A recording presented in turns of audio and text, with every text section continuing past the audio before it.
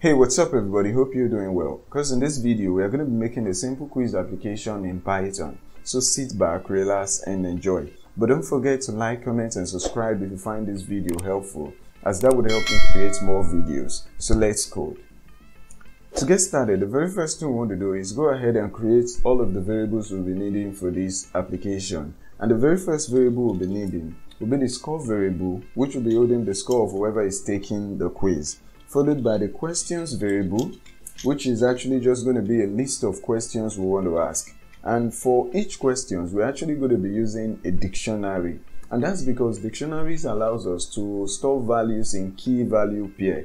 And that's exactly what we need, because we want to be able to keep track of each question and the answer for that question. So we'll make a dictionary here. And the first key we're going to have in this dictionary will be the question key. And this would actually just hold the question. And the first question we want to ask here is, a square has dash sides. And to provide the answer for that, we'll use another key called answer. And the answer for that will be 4. Now, I will just go ahead and add 2 more questions using the same approach. And of course, you can add more questions if you want, but 3 questions will be enough for this. So I have another question here, since how many legs does a human have? And the answer to that is 2, followed by how many continents are in the planet Earth, and that is 7. You can go ahead and add more questions if that's what you want by just creating another dictionary under this. Alright, now that we have our question, the next thing we want to do is we want to be able to loop through this questions list. And every time we loop through it, we'll get each dictionary and print out the actual question to the user. So we'll be doing that with a for loop. So we'll say for question in questions. Now, every time this loop runs, we'll have access to each question. And each question here is actually a dictionary. So we want to get the question test out of that. So we'll go ahead and create a variable called question test. I'll set it equal to. Now, whenever you have a dictionary, to get access to each key there, you can use the .get method. So we'll call the question, which is this question we are looping over here. Okay, we'll call the question and we'll do a .get. And what do we want to get for the question test? We want to get the question key here. So we'll say question key, and let's go ahead and print that out and see what we get. So we'll do a print question test. Go ahead and run that, and you see we get all of the question tests. Now that that is working, the next thing we want to do is, after printing out the question test, okay, we want to go ahead and ask the user to provide an answer. So to do that, we'll create a variable called user answer, set it equal to, we'll be using the input function here, and we'll say enter answer.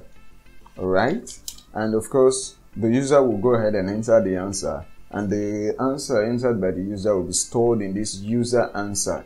Now that we've collected the answer from the user, what we want to do is we want to get the answer for this current question. Okay, the answer for this current question, and compare it with the user answer. So to do that, we would say correct answer is equal to get the answer for the question again, we'll still do this same thing, which is question.get, but this time instead of getting the question key, what we need is the answer key. So question.get answer, and that would give us the correct answer. The next thing we want to do is we want to compare the user answer with our correct answer. So we would say user answer if, we'll use the if statement there, if user answer is equals to correct answer. We want to go ahead now and add 10 to the score. Okay, so we'll say score is equal to score plus 10. Okay, we need a double equal sign here. Great. Let's see this in action now. We'll run the program. Good. A square has how many sides? Let's say 4 here. How many legs does a human have? 2 and let's say 7. That is working well, but we are not getting the score at the end of the quiz. Okay, we're not getting the score. So what we want to do immediately the quiz is done, or immediately the for loop is done running, is we want to go ahead and print out the score. So say something like your score is equal to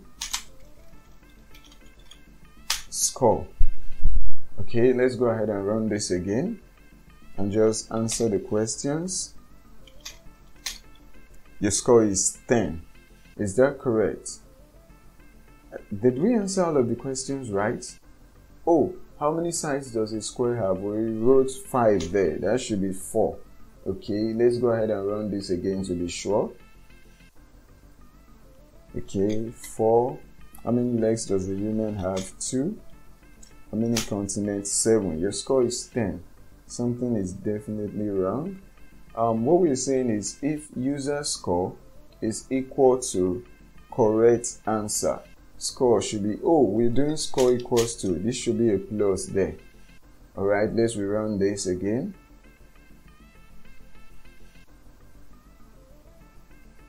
And rerun this. How many sides? 4. How many legs does a human have? 2, 7. Your score is 30. Great, that's what we want. And there you have it. That is how you just make a simple quiz application in Python. Now, if you can see that we are coding our questions, but if you want to get your questions from an API endpoint, you can totally do that, and that would actually make your app have access to more questions, but this will do.